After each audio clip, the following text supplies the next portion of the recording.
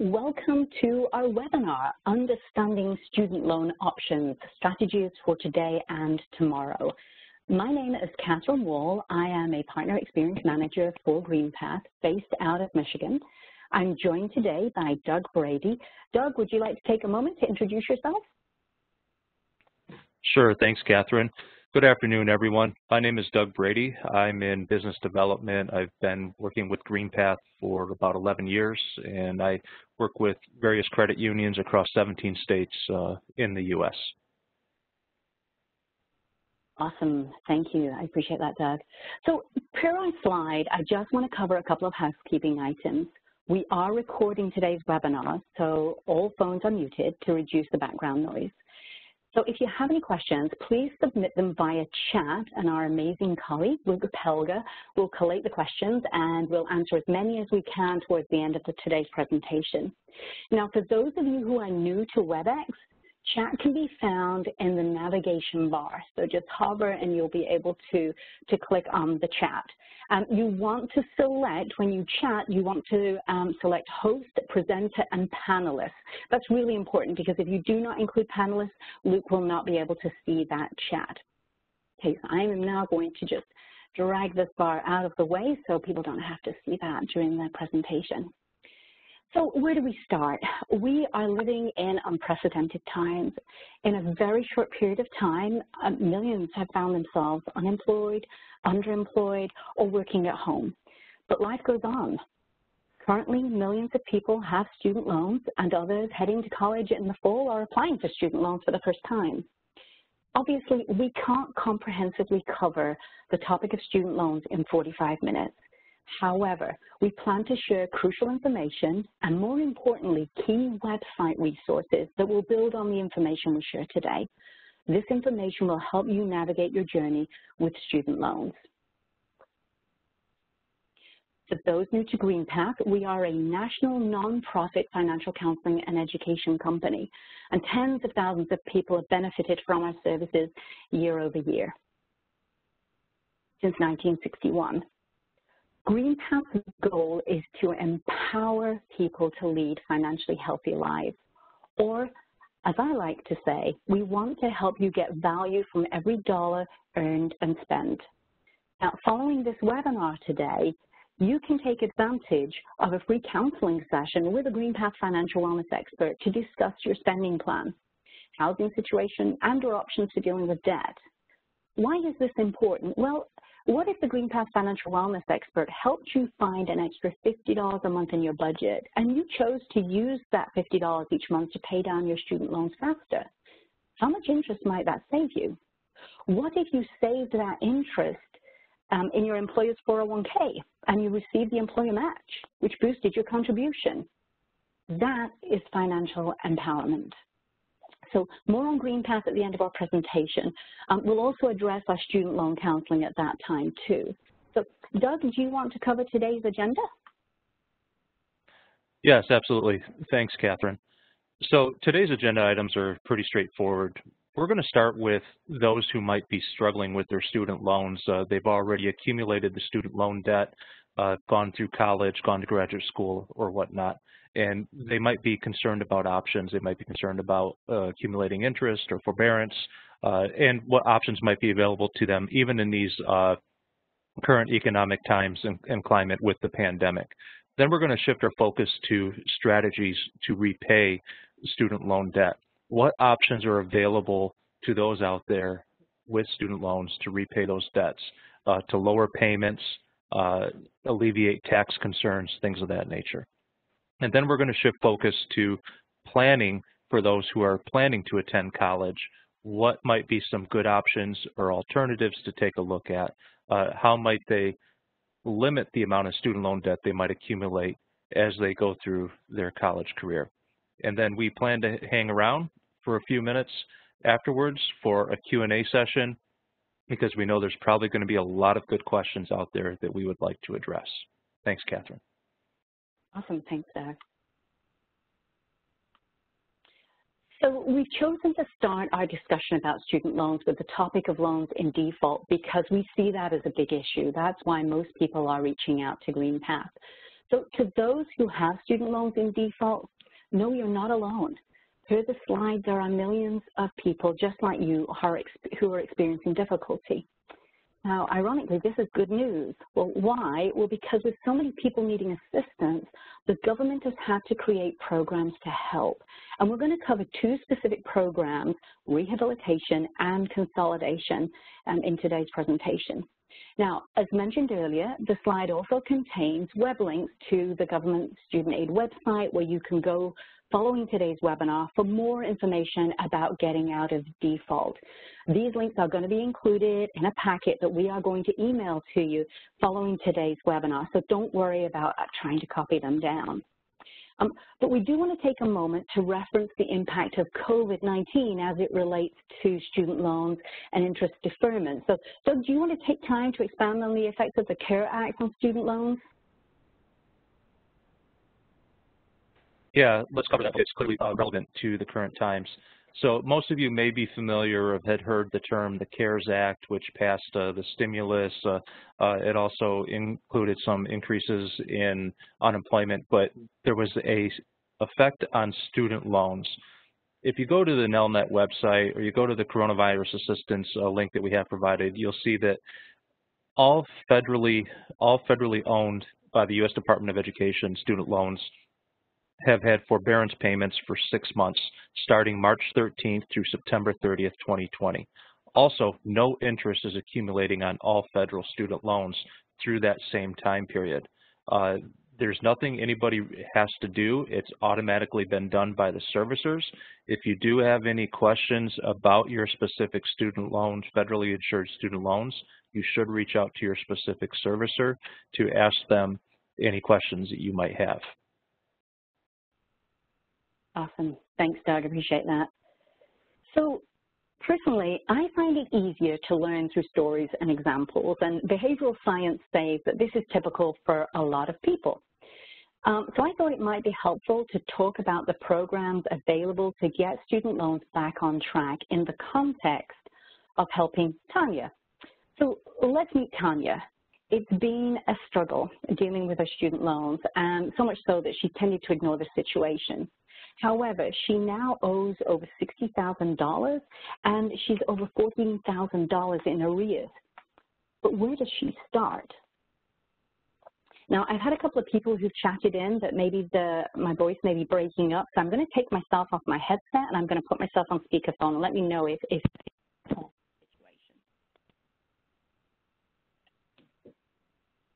All righty.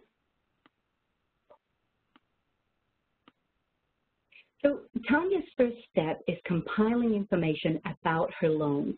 Most importantly, she needs to find what company is managing her loans. Typically, we call that the servicer.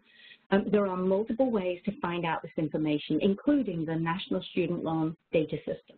Again, we've included a web link to the website here. We've also included a link to a list of services and their contact information. As many people know the name of the company, their servicer, but they aren't sure how to reach them. Some people have found the student loan servicer on their credit report. For loans in default for greater than 7 years, though, the information will likely be removed from the credit report. However, that doesn't mean that the debts have disappeared. Collectors can still try to get payments. Tanya's loans are all federal student loans, which means the company that handles her loans forwards the payments to the Department of Ed. Sadly, Tanya's found that her loans are in default. But what does this mean? Well, if you're dealing with a subsidized or unsubsidized loan, these go into default once the loan is more than 9 months or 270 days behind. When a federal loan is in default, there are consequences. The lender can enforce collections by intercepting tax refunds, that's pretty common, garnishing wages and freezing bank accounts, less common. Garnishing means the loan holder can order your employer to withhold up to 15% of your disposable pay to collect on your defaulted debt without taking you to court. This withholding, garnishment, continues until your defaulted loan is paid in full or removed from default. The challenge is having loans in default also blocks eligibility for financial aid, including grants and additional federal loans. Sadly, when loans go to collections, hefty fees are added to the loan balance too. Now, fortunately, Tanya doesn't have any private loans, but for completeness, I wanted to cover them. Now, the date when a private loan charges off can vary. You would need to refer to the original loan contract for more information. Some private loans have been known to go into default as early as one missed payment. To enforce collections, however, the private lender would have to take the borrower to court first. This process would have to follow the state laws of where the borrower resides. So it's important to note, if you are in default on your student loans, federal student loans, the entire balance of the loan, principal and interest, becomes immediately due. It's called acceleration. Once your loan is accelerated, you no longer have access to deferment or forbearance options or to a choice of repayment plans. Now, more details can be found on the collections section of the studentaid.gov website, so by clicking on the link there. So we want to take a look at what are the options for Tanya having these student loans in default? How can she cure them? Well, the first option is rehabilitation. Tanya would need to set up a rehabilitation agreement by contacting her servicer or the outside collector handling her account. It's very important that Tanya gets any agreement in writing. Now, under a typical loan rehabilitation agreement, Tanya's loan holder or servicer will determine a reasonable monthly payment amount that is equal to 15% of her annual discretionary income. But Tanya can negotiate further reductions by providing her expenses. The servicer can give her like kind of a workout document, a budget sheet. Now, for Tanya's subsidized or unsubsidized loans, for this rehab program, she must make 9 on-time payments in a 10-month period. If she had any Perkins loans, these would require 9 on-time payments in a 9-month period. Now, upon completion of the rehab program, although the late payments before the default remain, the negative credit history of the default on Tanya's credit report will be erased. And this can be a great advantage for Tanya because she's hoping to purchase a home in the future. Better credit will lead to a lower interest rate and payment for her mortgage. Now, if Tanya experiences any garnishment, this would typically halt after the 4th payment. But in the interim, she would be making loan payments through the garnishment and the rehabilitation program. And that could cause some financial stress in the short term. Now, consolidation is another option to cure a student loan in default. Let's kind of take a look. It's relatively easy. You can apply online. It can be quick in comparison to the rehab. But this program doesn't clear the bad credit history. So if Tanya wasn't considering buying a home in the near future, but instead found her loans were going to be sent to collections or she was about to be garnished, she might choose to consolidate her loans because it's a quicker fix. Now, for completeness, we should mention settlement and bankruptcy. Now, these are not typical. For a settlement, the government may remove fees, though, and this is why this can be important. However, they're going to expect the full balance of the original loan to be paid in full, and most people don't have that type of money. However, if there was a relative who was open to helping, a person can contact the servicer and see what they can offer, in some respects, negotiate. With regards to bankruptcy, sorry, that was a little ahead of me. Give me one sec. With regards to bankruptcy, less than 1% of people could qualify to have their debts discharged in a bankruptcy into those student loan debts. So highly unlikely, but we wanted to include the link just so you can check out those requirements. Doug, do you want to take it from here? Yes, thanks, Catherine. So repayment strategies, and I'd like to introduce you to David. Let's take a look at David's situation. Growing up, David always wanted to be an educator. He wanted to be a teacher. So he went to college and earned a teaching certificate. He worked part-time jobs when he could, but he covered the bulk of his tuition and educational expenses with student loans. David was successful in achieving his American dream of becoming a teacher and graduating with a bachelor's in education, and he did obtain a teacher certificate in his state. He was also successful in landing a full-time teacher's position in a school district he wanted to work in. The starting salary was $36,599. However, David had also accumulated over $28,000 in student loan debt. So let's take a look at how David's student loans might impact his financial wellness and what options might be available to David. As you could see, with a starting loan balance of $28,650, we assume an average interest rate of 5%. Interest rates on student loans have been varying from 6 to 7% down to as low as 3 or 4% as recently. So we're assuming a 5% average interest rate for simplicity's sake for this scenario. David will have 10 years to pay back his loans. With interest, his monthly payments will be $303.88 per month. Over the course of those 10 years, David will pay back $36,465.24.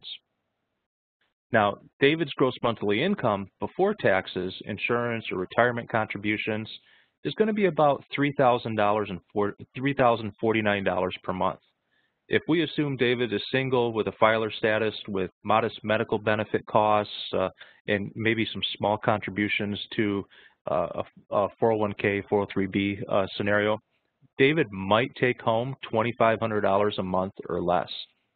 $300 a month out of that $2,500 is a car payment for most people. It's a big chunk of change, and it can have a drastic impact on anyone's budget. Can David afford the $300 a month? Maybe. In a lot of scenarios, a lot of folks might be able to. If he lives with family, or he shares rent with a roommate, or he lives close to work, or where he doesn't have to have transportation, or he uses public transit. But that's not always the case for most folks around the country. Are there other options available for David? Yes, let's go ahead and take a look.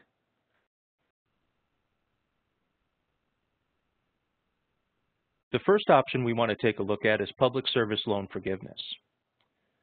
Public service loan forgiveness can be a great option for those who want to go into public service and have a portion of their debts forgiven. With David's scenario, with the public service loan forgiveness, the remaining balance is going to be forgiven. This is only applicable to federal direct loans. With this program, you make 120 qualifying monthly payments, and you are required to work for full time with a qualified employer, and there's no tax on forgiveness. Now, since he was working for a public school system, which is a branch of government, he'd be eligible for this public service loan forgiveness. David would also be eligible to lower his monthly payment based on his adjusted gross income. David would be eligible for the single filer standard deduction for 2020, which is $12,400, which again, before any other deductions for retirement contributions or healthcare contributions, would bring his adjusted gross income down to $24,399. Now, with the income-based repayment calculator that we're going to talk about IBR in a few moments, based on his adjusted gross income, David would only pay $70.80 a month. So David is going to pay $8,496 over the next 10 years. And Catherine, next screen, please. Thank you. So as you can see, his adjusted gross income is $24,399. His new payment is going to be $70.80 a month. He's only going to pay back $8,496 over the next 10 years, and the amount forgiven is going to be over $20,000. Now, one of the keys to this public service loan forgiveness program is that there is no income tax going to be levied against the amount forgiven, which is a significant difference compared to some of the other programs. So let's talk about what qualified employment is for the public service loan forgiveness program. It's working for the government at any level, which includes federal, state, local, and even tribal governments. Qualified employment is also not-for-profit 501c3 organizations. If you choose to serve full-time in the AmeriCorps or Peace Corps for a couple of years or a few months, any qualifying payments that you make during that service can count towards the 120 payments.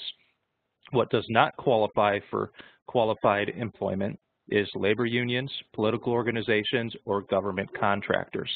We've also included a link here to the Public Service Loan Forgiveness page on the studentaid.gov website for further information about this particular program.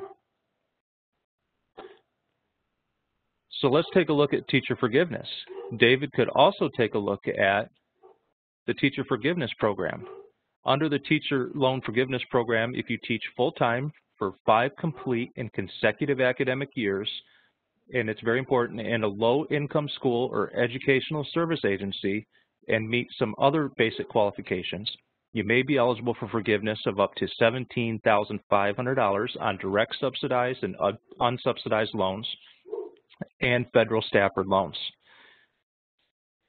But David had elected to teach in a school district that did not serve low-income schools, so he would not be eligible for this program, but we did want to highlight that this program is available for teachers in certain situations and scenarios. So let's take a look at income-driven repayment options. If you don't work for a qualified employer that qualifies for public service loan forgiveness, there are other options and programs out there to alleviate the monthly payments and student loan debt. The big 4 that we're going to take a look at today is revised pay-as-you-earn, which is called REPAY, the pay-as-you-earn, PAY, income-based repayment plan, or IBR, and income contingent repayment plan. So the first one of those programs is the revised pay-as-you-earn. Next screen, Catherine, please. Thank you. The revised pay-as-you-earn percent of discretionary income, and we have provided a link to the income-driven options on these slides that you can go and play with some calculators and have more questions answered and find out more information. Every year, you must update your income and family size annually. Now, this is what the only of the 4 programs that we're going to talk about that the married tax filing status for married borrowers is not considered. They do count for the REPAY program, discretionary income and income from both spouses in the relationship, in the marriage. Also, this program is not eligible for PLUS loans that are made to parents. The next program is the pay-as-you-earn. This is also based on 10% discretionary income. You also must recertify your income and family size annually. However, the difference between pay and the pay is that married filing status is considered. And we're going to talk a little bit just exactly what that advantage means in a couple of minutes. Again, no PLUS loans are made to parents. Does not qualify for PLUS loans made to parents. The next program, which is essentially what David and Sam have used, is an income-driven repayment, income-based repayment program, or IBR. Payments based on 10%, 15% of discretionary income, 10% if you're a new borrower, 50% if your student loans are a little bit older. You will need to speak to your servicer to find out what the qualifying cutoff date for that is. This repayment plan is good for both program and direct federal loans, Parent Plus loans, and consolidation loans, which include at least one Parent Plus loan, are not eligible for this program. However, also too, married tax filing status is also considered, so that can also have an effect on the payment on this program. The last program that we're going to take a look at is the income-driven repayment program, or the income contingent repayment program, ICR. Payments based on 20% of discretionary income. As you can see, that this one is not quite as favorable with the percentage of payment as it is on the other 3. However, this is the only option that is available for Parent Plus loans.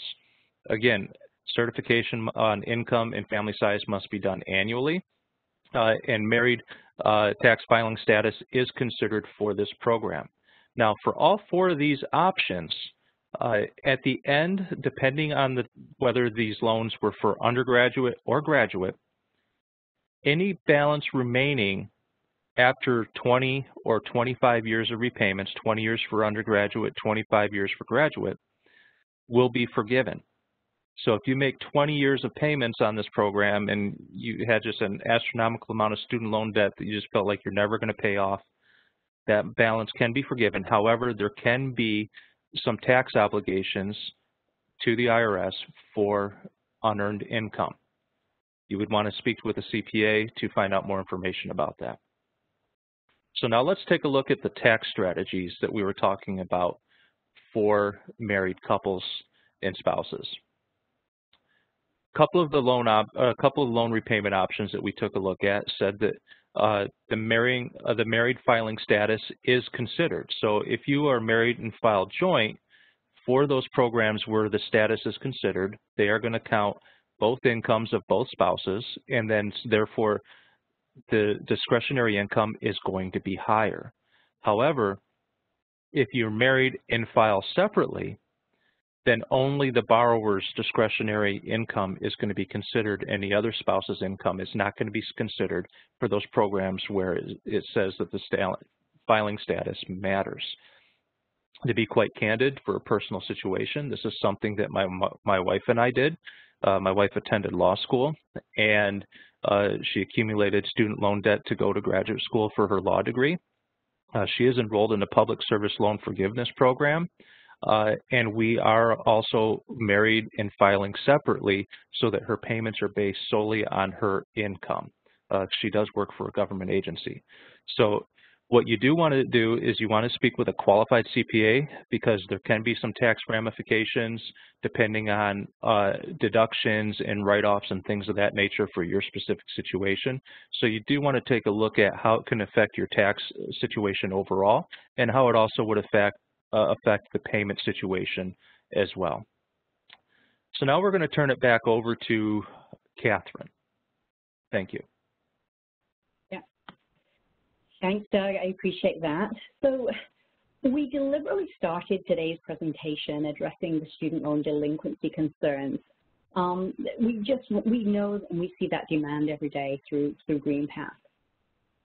However, we also want to be sure that anyone starting on their higher education journey understands how important it is to make smart decisions to avoid being overburdened with student loans when they leave college. And so it's really important that we added this portion into the webinar. And this is the more happier part of it. You know, somebody planning for college, it's great to see our young people heading and starting their careers. So the next part of our webinar, we're going to follow our high school graduate, Elena, and take a look at her journey. But what I did want to ask, and how I wanted to kick off this session, is ask you, what advice would you give Elena? Or better yet, if you could give your younger self one piece of advice before you started your higher education journey, what would it be? I would love if you would chat in, take a minute, chat in your answers. Luke is going to capture all of this wonderful advice that you have, and we're going to compile it into a packet, and we're going to share that out when we send out the slides and et cetera for the webinar today. So take a minute, chat in again, one piece of advice that you would have given your younger self before you started your higher education journey. Just chat those in. That would be great to see. So Elena is excited to graduate high school, and she's ready for college. However, Elena needs help to avoid the pitfalls of graduating college with debt so high that she can't afford the payments. A really important step is getting some idea of what kind of salary she will receive when she graduates from college. This is going to be an estimate based on her career choice, but it's an important place to start, because how will Elena know what she can afford to pay back in student loan payments after she graduates if she doesn't know what her likely income is? If Elena changes her major, she should recalculate to see what's affordable and what has changed. But let's take a step back and ask Elena, is college the right choice for her? As she looks through the Bureau of Labor and Statistics website, which we've shared through the link Income Projections, does she see other careers that she's interested in that have good salaries that require maybe an apprenticeship or a trade school? If Elena's choice of career requires a 4-year degree, it's important she realizes that the cost of college can vary dramatically. Elena has toured several in-state colleges, but also an out-of-state private college that's offering some scholarship money. Or would community college make sense? Elena hasn't considered community college yet, but it would be a great option to consider. So we should take a look at those costs. Also, Elena should check out the performance statistics for the colleges that she's interested in attending. What graduation rates do they have? The website we've shared also provides statistics on salaries after graduation. All of these are important, so check out the college scorecard. Now, I'm grateful that my children receive scholarships, and we have some creative ways to keep the cost of lodging and board affordable. These help keep the cost of college manageable for our children and allow them to graduate without a large student loan burden. Now, with some creative planning, Elena can also significantly reduce the cost of college. So we're going to explore how different choices can either increase or ideally decrease the cost. Finally, Elena could strategically choose a career that would allow her to take advantage of the Public Service Loan Forgiveness Program that Doug mentioned earlier in the webinar. But obviously, it doesn't make sense to choose a career you hate based on a repayment plan. But it makes sense to explore all the options just to keep that student loan debt and the repayments as low as possible. So Elena's considering studying business. One of her colleges of choice is the University of Michigan. It's a Big Ten college, and it comes with a Big Ten price. Now, take a look at the per semester pricing for tuition. So in-state, $8,237. Now, going to an in-state college funded by Michigan taxpayers obviously keeps dollars down in terms of tuition because it's subsidized. For comparison, check out the out-of-state cost, $26,000. That is serious money. But what about community college? Some students choose to go to community college for their associate's degree and transfer to a four-year college for their junior or senior years. It can be a really smart way to keep costs manageable. Some students commute to community college too, and they may even keep their part-time job that they have in high school to help with expenses. However, if Elena chooses this option, it will be key to make sure the credits she earns at the community college are transferable to the four-year college that she wants to attend to finish out her degree. So she will need to confirm with the admissions staff at the University of Michigan, if that's where she goes, that they accept credits from Schoolcraft College for those classes that she's taking. But the cost of college is not solely about tuition. Look at these estimates for books, room and board, and miscellaneous expenses. They almost double the annual cost of college. So maybe Elena commutes to college to save on board and lodging expenses. But not many high school students are ready to make this kind of sacrifice because they want the full college experience. But doing this exercise is Elena's opportunity to understand the full cost and decide if it's truly worth it. So the link here to the College Navigator website would allow Elena to compare all the colleges that she's interested in attending and see what those true costs are, good estimates are likely to be. So if you were Elena's parents, I bet that community college looks very attractive right now. But it's Elena's life, and she needs to decide what's important to her. She has to compare colleges and make sure that her choices meet her needs. Elena can also work to reduce the cost of college by using various strategies, some of which we've included on this slide. Scholarships and grants are great because they reduce the cost directly. That's money that comes straight off the top line. However, they are generally awarded on a first-come, first-served basis. If you believe that you may be eligible for grants, such as the Pell Grant, which was a maximum of $6,345 for 2020, the full 2020 semester, applications have to be submitted as soon as possible. And this is typically October of the year prior to attending. So a lot of things that we're talking about now, this is work Elena and her parents have done, you know, in between her junior and senior years in terms of in that summer. Typically, you know, this eligibility is based on the expected family contribution, the cost of attendance, and enrollment status. Now, in our case, for Elena, she can actually use the financial aid estimate tool, maybe in the summer of a the summer in between her junior and senior years. She could have gone on to the financial aid estimate tool on the studentaid.gov website to see was it something that she would be likely to be eligible for. It's also important that she ask her high school counselor if the school has a packet of all the local scholarships. Elena's parents should also check out the financial institution and organizations that they are members of to see if they have scholarships available. Every dollar counts.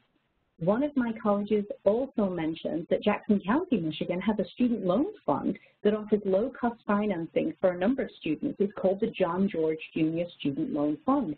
It provides $6,000 per year at 2% interest for a total of 4 years, so that's $24,000 in all, to attend a Michigan state-supported college or university. There may be similar programs in your area, so it's really worth doing the research. Now, you have to remember, however, these types of funds are not eligible for forgiveness and deferment and things of that nature. So we've covered options for increasing money to offset the cost of college, but we also need to look at ways to reduce costs.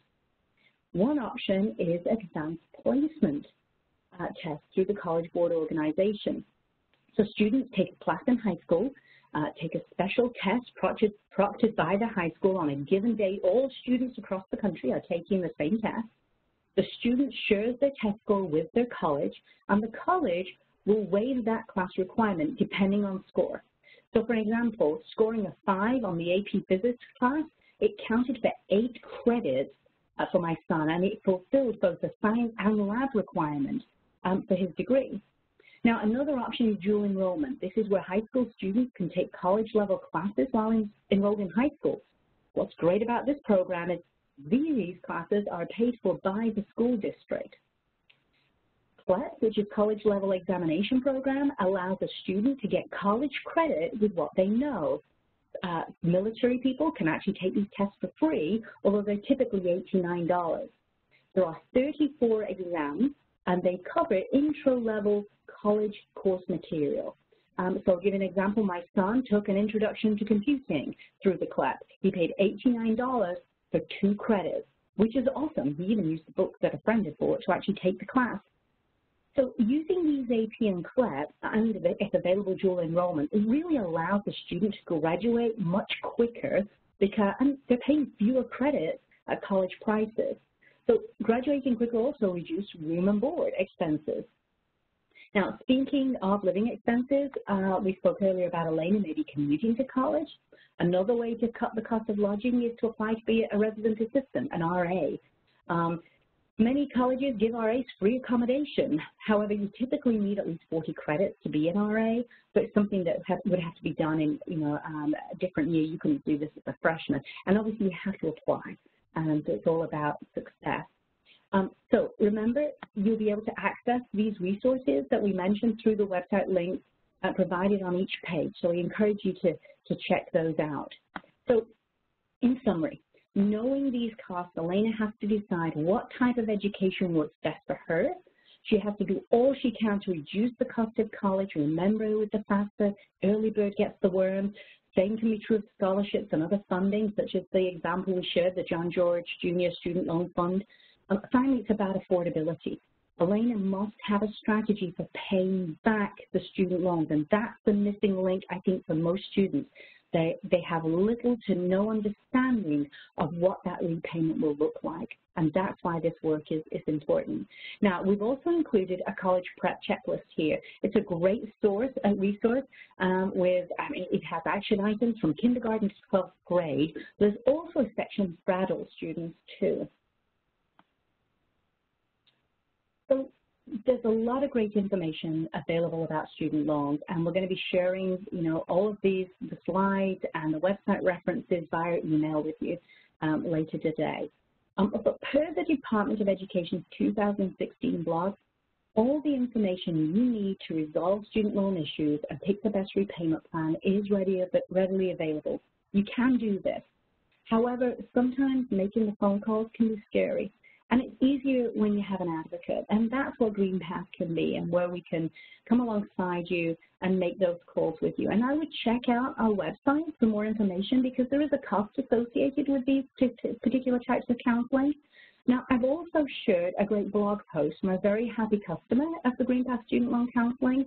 So it's a great way to get a sense of what exactly do we do, because this person is speaking from our own experience and how we were able to assist her. So we've obviously gone through a lot of information here, and I'm going to pass it over now to Doug to kind of tie up our webinar today.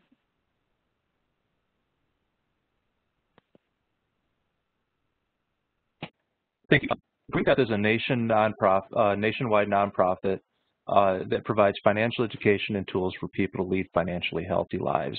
If you do have any further questions about GreenPath, you can visit us at greenpath.com, or when you get to that website, there's a number you can call for free one-on-one budget counseling sessions to talk about your specific situation. Now, we also would like to open up the floor to questions, and we already have had a couple questions come into the chat, but please feel free to type your questions into the chat, and